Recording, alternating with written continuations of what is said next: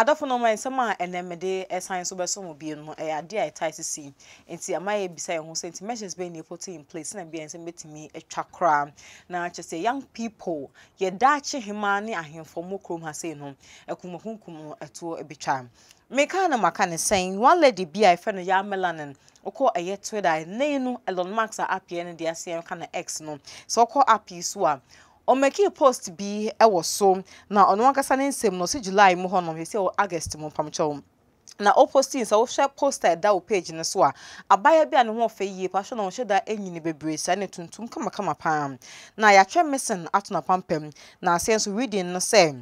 if you have any information about Judith, please contact and the numbers no eguase na ababaye kana se ne din so na boy e friend Judith. Sa July nim na you post Judith say Judith aywa ye hu be ofa wa free fie so sen me pa cho be hu no fa numbers such as I na hope say be hu be Judith afa na so be sign so abafia na say bi okotwe mpana eti okogi nani asan so abanom arahosam na yete ye ene sen ya melane ya meka na ase mo no aka say we make post in some kai say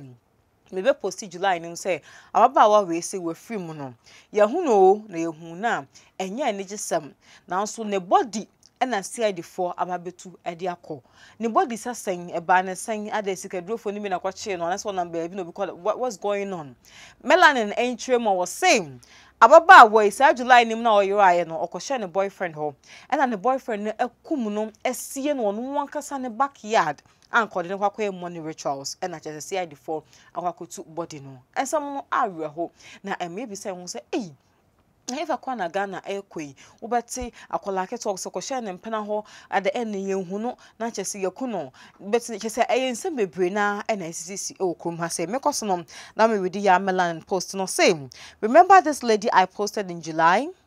They just exhumed her body in the hood. Her boyfriend killed and buried her at the back of his house.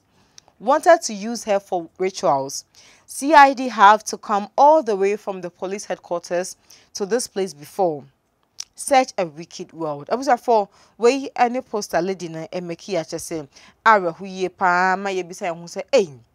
na dabio ede ankasa ene ekoso na eya na hu behia sometimes no ko bebia hu ne say your private thing there but also word down phobia na mama bia na obi a ugini there also show live location man na so aseme na me ko nti bibi kotomia ana say nke mpo wias na yete no onu be me bia no ntesa wodo no be bia no ntesa wodo no no also nya adwen metai wete ko se ni pa me ko betime ko me magisika duro enti no me nka che me mama na me dofo bi say aha say na me ko ana ewiase ehu na ewiase ankasa ni pa binum so adwen poni wo mutirim it is on we are said that say first thing the kind think negative 99% now 1% near positive say na be abone na ba se yakopon eboa wo charge wa obetimi ehun cause time bia na sim say odwin papa ne nko asa na bone nko na toto san me pacha so ma make him dey make am na lady e make post na ewie no man for start ba na comment section say e be retweet ye na che so obi e kan de obi de na futu oba obi so be kire say okokot krampo kote say collect bi ka ho asem eye no ana che say nsam no de eye bebre mekoso already anu bi e de am mekoso no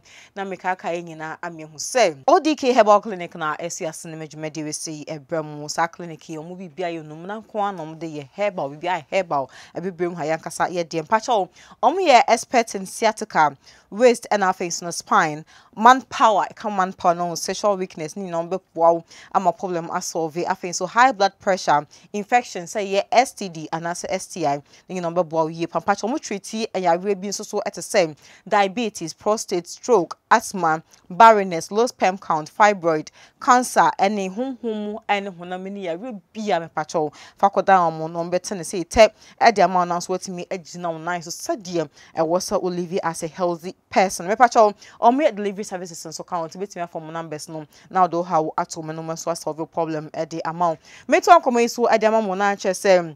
one person be on so ewo app yi so be net Twitter and as X app no so no the question be ekoto ho e ma ya melanin e fa nipa posting so you are July mu aya be hu no say yakum no a chese CID4 akoyi ne dead body no the question was saying where did this happen? I was at the Dodowa court yesterday and I overheard the court clerks talking about similar case that the police are coming for exhumation order to exhume the body of a young lady who has been killed and buried by a guy. guy we say anasa nipa we say no question answer na some can say oh enra ya no do court to say na court clerks no e kan sem bi say che say police for ekwakotu efunu bi of guy bi wo ne girl ahye ni ade nti asem we no esi wo henfa because we de nkemu orem pam Nano and I am melanin so reply nipa no same. Then is this one happen at Bauleshi? Yeah, say I was for ya a confirm me on say nipa na some no ka say and penny 4 court collect e kan ho some more court and say the same thing into already no asam no ko drum court GhPage we no go so adi chire say onko ba bia e better tell bia de be so court abrant crowd this sa nipa bon for some no being it say you no ana say you no GhPage TV e din na ba besom mo e wo ha ya te be pa mo choda bia mo hwe ye munya notification bia so mo bia mu na monship. Na nipa ko bisa ya question science about BM say oh slow. I heard it just yesterday at the court. They said some cool guy be too. Ohun dem actually. Sometimes innocent face for no hu. Ohun say be say that down. Na she say do akọ hye baby a o hye wenye you. They say no enye ni mu e na enye tiko e na enye atade hye mu e na enye se obi hye suit ohun na me say ye dan mienu obi hye racks ohun na mienu so obi aye rasta cause before ne this perception about people say ohun so obi ano ayetum kakra ne ti aye rasta kakra we do be bad person we dem mpe no ne kostra we chan kodima kwaji sekedo me pa cho do hye suit no do abo sweat na ne beard no wakate no very nice no ono so ku obeyeye so just be careful wo hwe na sa wo ko baby na mpa cho obi nim baby a wo ko na at least o ma me na wotimi confine in hair cramp a pa down fo bi o china bi no betimi age na di no iden wo send location man se ko ma me ha na mi ko enti bibi sia na chese ma ba ho hwehwe me ko se ne no me se enye da yenji ni pan de uti wi ase a dwembone 99% papa ba ko pe na their title time bia no obe careful because in Ghana economy we are no ayehu too much abusa for mekos my read other tweet no so the aka ho amamo so ben abusa for me read amamo no saying young ladies out there should be careful. Don't just accept proposals from men. Let your parents screen men who propose to you. That way you will know their intentions. Know a man's plans for your future and let him wait till you guys get married before you get intimate. Oh, Tom, that's why some way no I hate the rocks. We wanna and you'll be an befa. Yeah, drew stage be our we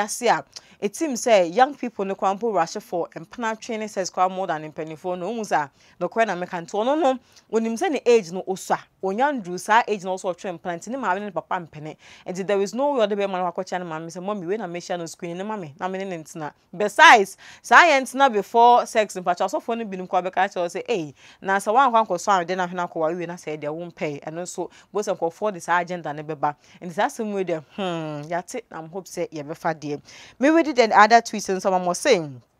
may her soul rest in peace, amen. But sometimes ladies, don't hide your partners, don't hide them. It's better for you to tell your mom or relative and show the guy to them. I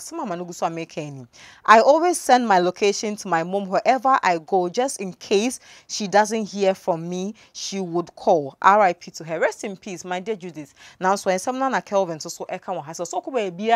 or send location man mama senior be one thing in kabe who baby say aha na me ba kojoko e ha na adwa mansa koe eti me ba kohwehwe no e de afio pam cho mo me nyina anya hwe yie young people no both a man and women because say obi ade ne yonko bone yeye me pa cho so wo obi di too much eye but I told us no afa precautions bi no afa ho adwen kakra but ho ban kakra se na be akopon ma 70 years obi asempo na obi me kate ne short term fam e bi make say wo wuko wo china bi na nipa no kodem ko be pia ba obese bo ne fa che na wo ne ukọ ti mesre mo me ahwe ahosu yie pa na se kunkonkonko ne Richards na Dawson afei so no most of TV stations o do na advertise for bejisika bayinkunwe fe say Dawson nyene ne ba besi nyene na me abna god ma beka e ya de title ne dada wo sikadro ene na young people no ba so ani brisika say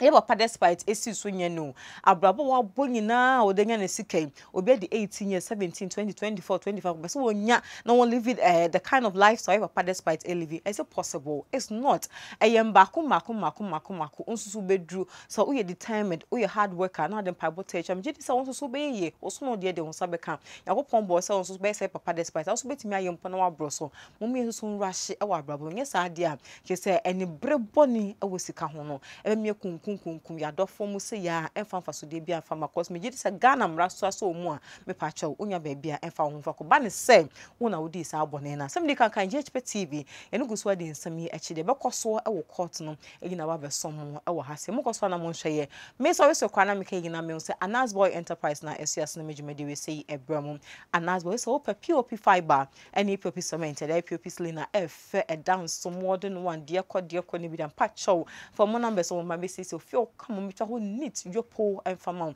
omo born that phone boko omo say so pem pom betimi etu an installment e de amomo na ma get work na dan na ofio nso etumi IFS na bia obi gboro ofio o hotel restaurant ka say ahwa na di djuma we a ka say Anas Boy so no so aba abedi djuma fefefe e de ama sa nipa no me din no e abna go temi ka bibi na patcho anya oda fa cheme mo ko so hwe GhPage TV mo fam product mbra na advertise mom na to phone to mo go so e fa mom amen makramo